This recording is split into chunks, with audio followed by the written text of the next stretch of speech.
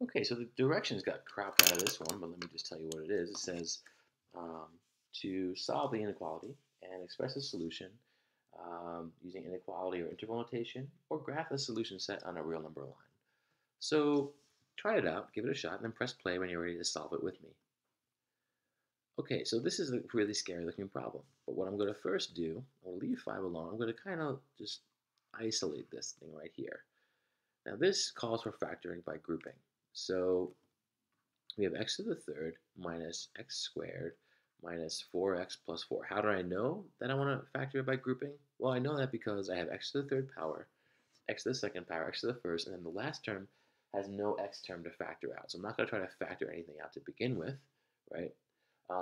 And with the third power, I'm not sure how to factor it simply, so my only other option is to factor by grouping. And I can't use the quadratic formula because it's to the third power. So the way I factor by grouping is I look at the pairs of terms and see if there's anything in common I can factor out. It's not always easy to see, but I always start with the second pair. In this case, I've got if I factor out an x and a 1, I know that I can redistribute a 4 and make this work. And the tricky part here is to realize, I think, that you want to factor out a negative 4 because this is negative 4x and plus 4. So you're really factoring out an x minus 1. If you try to factor out an x plus 1, it won't work as nicely here because we have a minus sign. You could try it and see what happens. So if you try one sign and it doesn't work, like x plus 1, switch it over, try the negative. And then I start by writing my second pair, assuming I could use that common factor. And I think, well, what would I then factor out of that? Well, it'll have to be x squared because x squared times x is x cubed, and x squared times 1 is x squared, so it works, right? And then this becomes, well, it becomes, I'll write it below actually, sorry, x squared minus 4 times x minus 1. X minus 1 is that common factor. Now x squared minus 4 is a difference of two squares. So I'm going to factor it as x minus 2 times x plus 2. And what I've now done is I've found these important x values that would cause this thing to equal 0, this whole expression, right? And they're matching this. So I rewrote this scary looking expression into these binomials right here.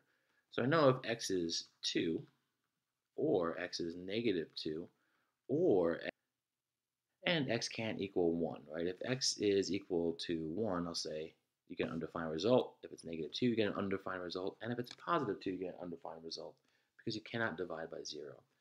So now we represent this on a number line. I'm going to estimate where these are. And we've got 2, negative 2, and 1. So let's say negative 2 is here. It can't equal negative 2. Let's say then here's negative 1, here's 0, here's positive 1, and 2.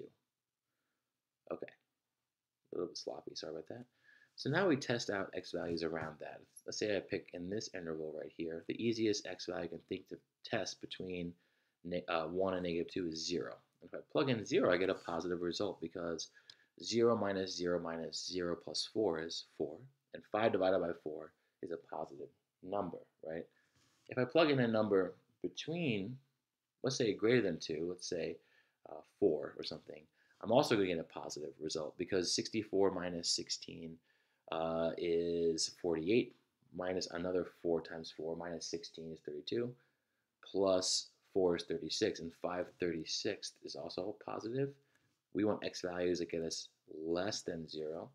And then if I plug in a number between 1 and 2, try it. You can plug in 1.5, let's say. This whole expression would be less than 0. And if you plug in a number smaller than negative 2, like negative 4, you also get a negative result. So here, I can set up my number line example quickly by doing this. Any number less than negative 2 and between 1 and 2 will give me an output less than 0. Or I could say, in interval notation, from negative 2 to negative infinity, or from 1 to 2, right? So anything between negative 2 and negative infinity and 1 and 2 will give me a negative result. Or I can write x such that x is less than, not less than or equal to, but less than negative 2, or x is, or this is true, x is between 1 and 2. So any x value within those intervals will give you a negative output. All right, hope this helped.